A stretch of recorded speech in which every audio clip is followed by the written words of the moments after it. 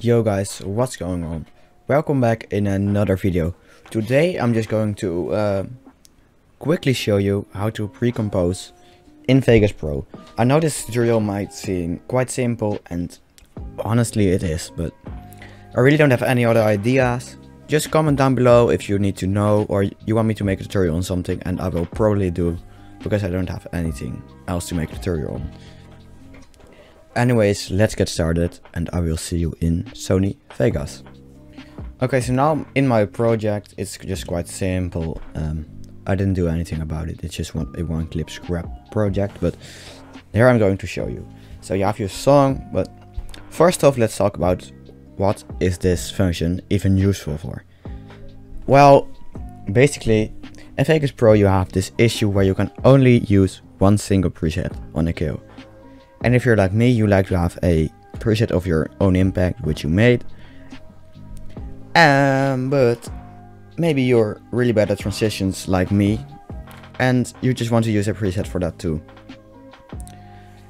That just can't be done without pre-composing. So today I'm going to show you how to apply multiple presets.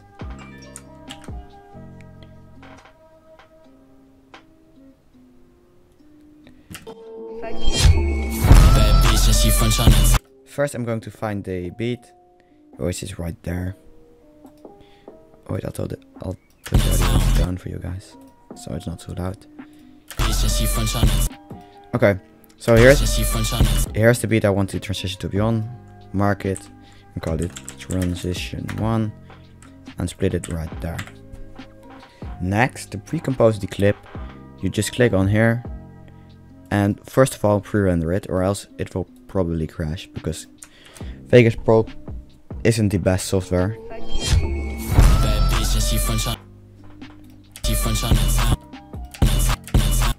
As you can see, there's the beat, and then to pre-compose it, select the clip or clips you want to have in the pre-comp and click this little create nested timeline.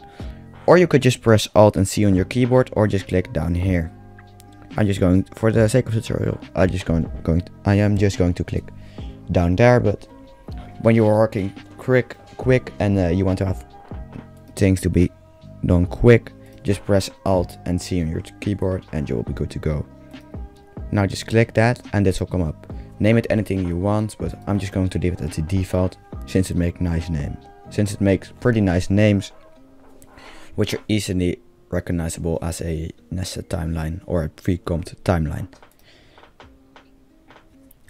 So once you save it, will just start loading and open your files, and it will render it as a SVHP, which is a nested timeline or a pre-comped Vegas Pro timeline.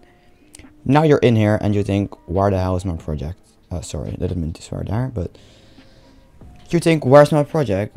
How do I go back? Well, down here is a button, but you can later always adjust the pre-comp. But to go back to the main composition, to move out of the nested timeline, you click this button right here and you will move back to the original timeline. Now when you render it, you will see the effects are still on there.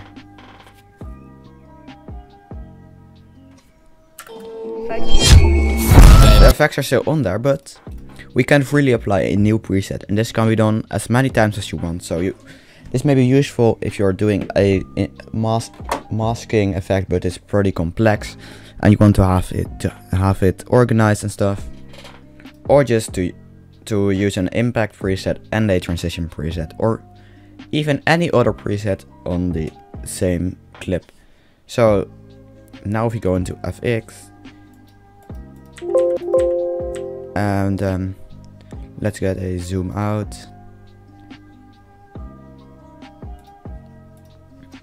Okay,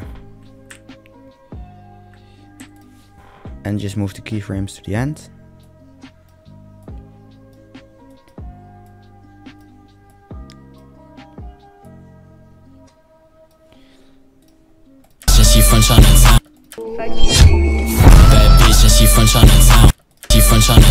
It will work just perfectly fine.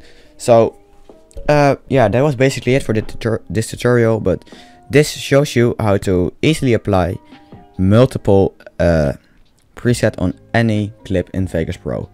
I hope that helped you with this, and anyways, have fun with this tool, or maybe you're not even gonna use it, but thanks for watching, and I will see you in the next tutorial.